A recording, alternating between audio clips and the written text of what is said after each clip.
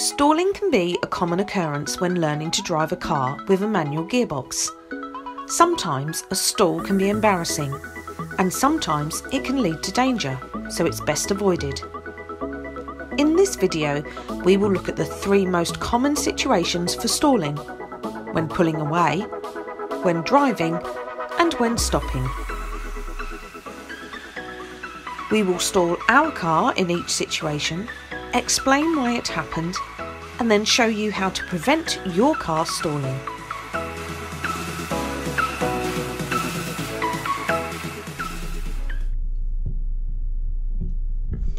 The most common time to stall a car is when pulling away. The first reason we could stall when pulling away is if we lift the clutch pedal too quickly and use too much clutch bite. If we do this, the car will jump forward and the engine will stall, instead of the car moving gently forwards. Let's watch and listen.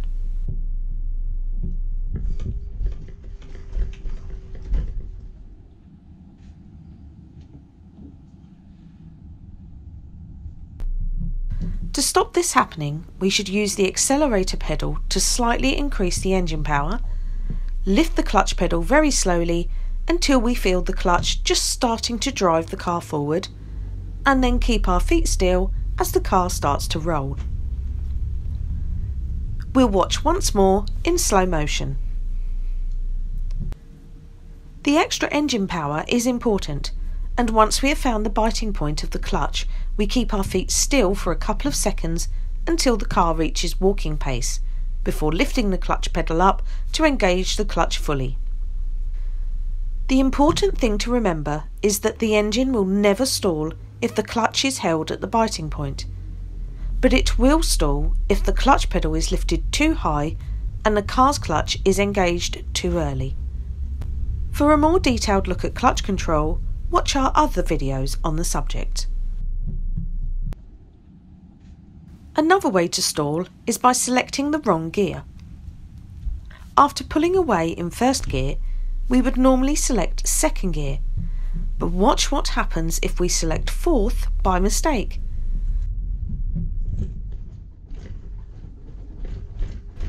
Once we lift the clutch up, the engine judders and stalls. The engine has stalled because selecting fourth gear has forced the engine to run far slower than normal. Let's try that gear change again. To avoid selecting the wrong gear and having these problems, we need to take a look at our gear change technique. If we use the correct hand position and take plenty of time for the gear change, this will allow us to feel which gear we are selecting and prevent any mistakes. Our video called How to Change Gear has more details if needed.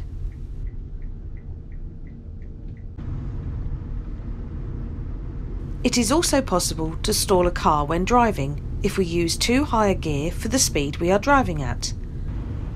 This could happen if we accidentally select the wrong gear or forget to change down to a lower gear as we slow the car for a junction or tight corner. The next reason the car might stall is if it is in the wrong gear. This can sometimes happen when stopping at junctions. If we are distracted by something else, we could select third gear by mistake, or forget to select first gear altogether.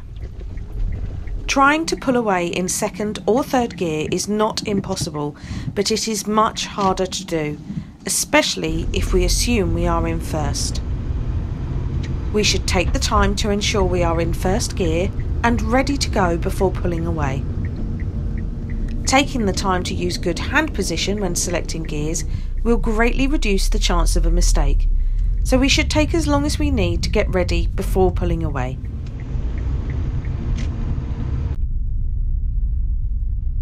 Another situation where we might stall when driving is when slowing down for a junction or very tight corner. Here we are driving in third gear, and watch what happens as we brake the car for this junction. It forces the engine to turn too slowly and it eventually stalls. Let's try that again, but this time we choose second gear as we slow the car so that the engine can keep turning at a suitable speed as we drive around the corner. So as we change our car's speed, we must select a gear that will keep the engine spinning at a normal speed. In this car, we usually select second gear for junctions, as it gives good control as we approach the corner and good acceleration afterwards.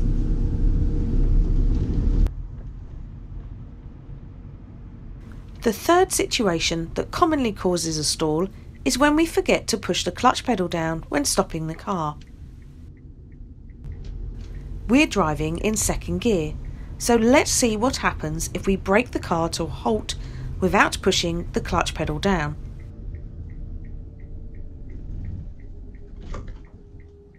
As the car slows, the engine revs reduce before stalling altogether. Of course, all we need to do next time we stop the car is push the clutch down a few car lengths before we stop, as this disconnects the engine from the wheels and allows it to keep running. If we forget and feel the engine starting to judder a little, this is our warning to push the clutch down quickly before the engine stalls.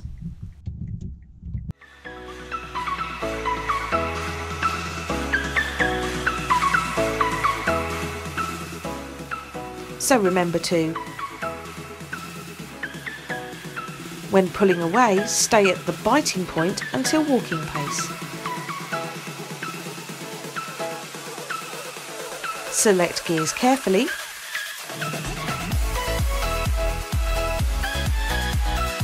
Change down when the car slows down. And push the clutch down just before stopping.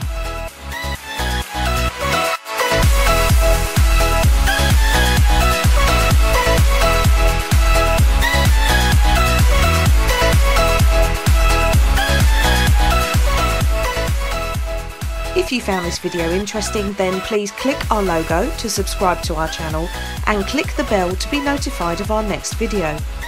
If you would like to help support this channel, then please click the Patreon link to find out about our crowdfunding campaign.